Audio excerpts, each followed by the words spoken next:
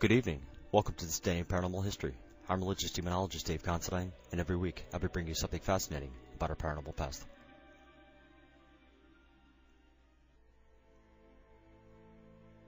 High Hopes at 112 Ocean Avenue. Today's date in paranormal history is about a case at least everyone knows by name. It is the one that brought the paranormal to the front lines and made supernatural a household word. When it finally went public, the case would go on to shock the world and become the Amityville horror, in books, on TV, and in the movies. On this date in 1975, George and Kathy Lutz closed the deal on a large Dutch colonial home in Amityville, New York. They moved in days later, fully aware that there had been a multiple murder in the home a year before. Within 28 days, they fled the home, literally with the shirts on their backs. At first, life in the home was normal, but within weeks, strange things started to happen. Each member of the family's personalities began to change as they experienced different parts of the demonic infestation. George Lutz would experience a constant coldness that could not be explained, even though he kept a roaring flame going in the fireplace almost all the time. He just could never seem to get warm, and as a result, he was obsessive over keeping the fireplace going. Strange smells would permeate the senses from nowhere, including the smell of rotting meat, and sounds, some of them as deafening as a marching band, would encircle the house, along with banging on the walls. Black stains would also keep appearing on the plumbing fixtures, no matter how many times they were removed. On one occasion, a relative of the family, who was also a nun, became violently ill while visiting the home, so much so that she had to leave the property. The children were also affected. Usually it was Lutz's youngest daughter, Missy, who was visited by an unseen creature named Jody, as she called it. Kathy Lutz was also being affected. She would transform into an elderly-looking woman physically, and would remain this way for hours. At this point, the family realizes that, without a doubt, there is something wrong with this home, and calls upon the local church for help. Within a few days, a local priest by the name of Father Ralph Pecoraro comes to the home, to bless it at the family's request. At first, during the blessing, everything had gone well, until it came time to go to the second floor. In one particular room, Father Pecoraro was blessing. He was slapped in the face by an unseen hand, and an audible voice tells him, "Get out." Father Ralph Pecoraro does not tell the family about the incident, but he does tell them not to use the particular room as a bedroom, fearing the news would startle them. Within the next few weeks, the activity in the house becomes so intense that the Lutzes have to flee the home. The total time the family spent in the house was 28 days.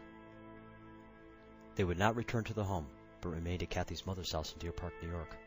In the days to come, the Lutzes made contact with self-proclaimed parapsychologist Dr. Stephen Kaplan. During the first meeting with him, he is asked to leave. The reason being is a difference of opinion between George Lutz and Dr. Kaplan. This would be the first and last time the family would have contact with him. During that same time, Ed and Lorraine Warren were called in to investigate the home by a local news anchor, who knew the Warrens from a prior case they had handled years before. By this time, they were already very well known by their many years of work in the field of psychical research. When the Warrens arrive accompanied by newsman Marvin Scott and Father Ralph Pecoraro, the Lutz family insists on meeting at a different location, rather than the house. During the meeting with the Warrens realize why the family chose not to meet at the house. This family was so terrified of what happened in those 28 days that they couldn't even bring themselves to go near it. It took all the courage they could muster just to talk about it. After the interview, Ed and Lorraine Warren explained that there would have to be an investigation of the home to determine the course of action that should be taken. During the Warrens' investigation of the home, all types of activity occurred, including some of the investigators becoming violently ill. It was determined that the activity in the home was so strong, the family was advised not to return. The Lutz family returned the house to the bank, sold all their belongings, with the exception of a cedar box built by George's grandfather that contained photographs of the children, and moved to California. However, the diabolical infestation that began in Amityville did not stop there. It followed them wherever they went, ending years later, only when the exorcist of the Archbishop of Canterbury removed it. Since the incident, George and Kathy have both unfortunately passed away in recent years, each after a long illness. The rest of the family, by all accounts, is doing very well, all grown now, and living full, happy lives. In closing, here is a short clip from the TV program, ABC's Primetime Live. In it, George Lutz describes in his own words some of the events he and his family experienced during those 28 days living at 112 Ocean Avenue. Did you know when you were looking at the house that there had been 6 murders there a year before? We went home and we sat around as a family and talked about it for quite a while. And it was decided that that would be okay. But the house's history did unsettle them enough to have a priest, Father Pecoraro, seen here with the Lutz's children, bless the house. Lutz says the priest swore that in one room he felt an unseen hand slap him and heard a loud voice warn him.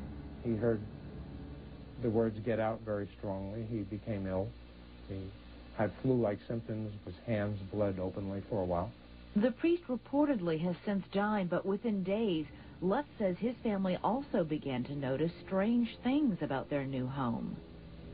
There were odors in the house that came and went.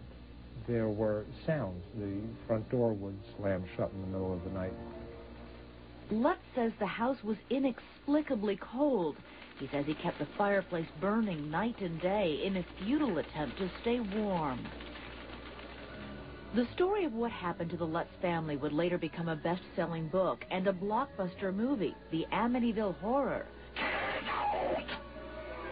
It dramatized the Lutz's story, the swarms of flies in the room where the priest claimed to have heard a voice, the front door flying off its hinges, and Lutz's constant chills, and lots of slime oozing everywhere.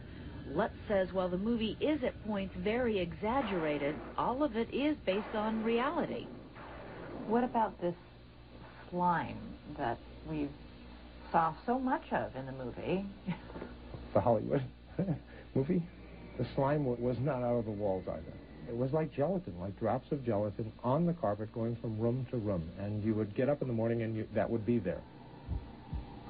Lutz says every day brought new horrors, but that the last night in the house was the worst. I'm laying in bed. I'm unable to get up. There's no pressure on me. There's no force holding me down. I'm unable to move. I can hear my children's beds overhead of me slamming up and down on the floor. And I can't get up to help them.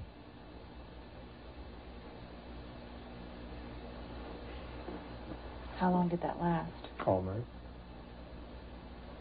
And you couldn't move? No. And that's your paranormal history for Tuesday, December 18th, 38 years ago today. I'm Dave Considine, and thanks for listening to The Grand Dark Conspiracy.